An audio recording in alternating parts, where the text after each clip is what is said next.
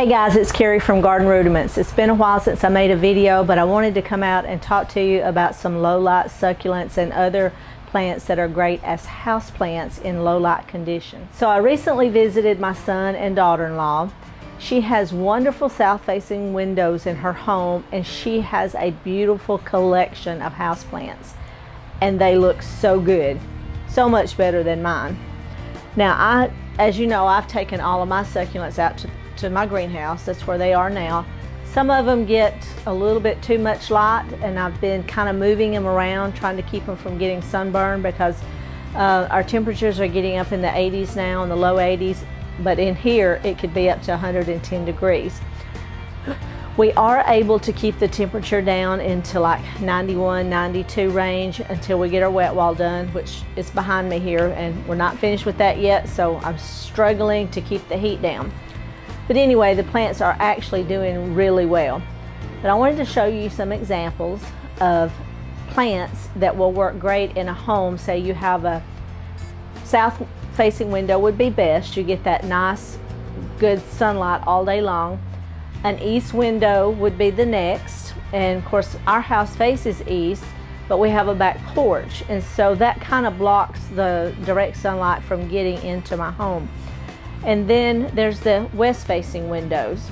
I do have west-facing windows, and I have an area in my office that I would like to be able to put some of my succulents. So I want to show you some. If you'll come a little bit closer, I'll show you ones that will work well for that situation. I pulled out some plants here that I think will work great in low light conditions.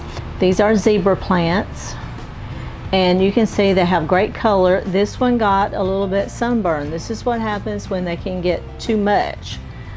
This one is doing great. It's one of the newer ones that came in from Mountain Crest Gardens, and I've had this one a while.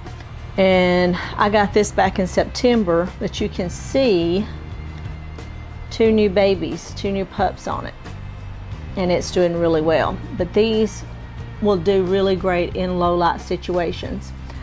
Another one that would do very well, and this is a newer one that I picked up at Home Depot.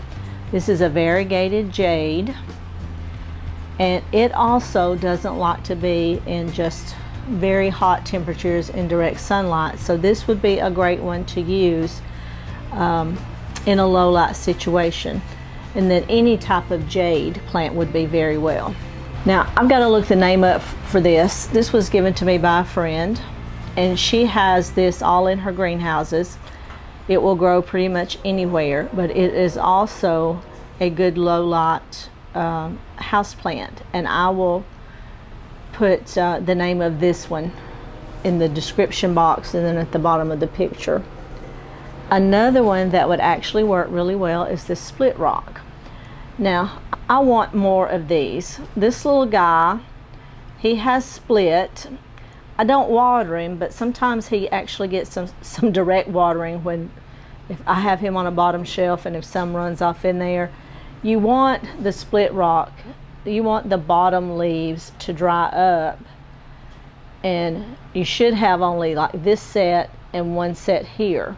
This one's got an extra set, and that's if you give them water, you know, they're going to use the water that you give them and not use up what is in the bottom leaves. So before it splits, it should actually have just one set of leaves. So this one has an extra set. So this one has an extra set of leaves that I want to go away as it uses up its water.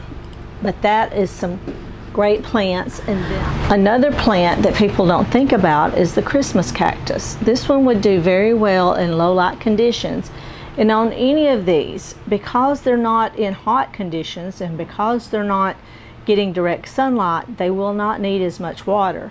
So be very careful in watering, and this one will do fine in low light conditions.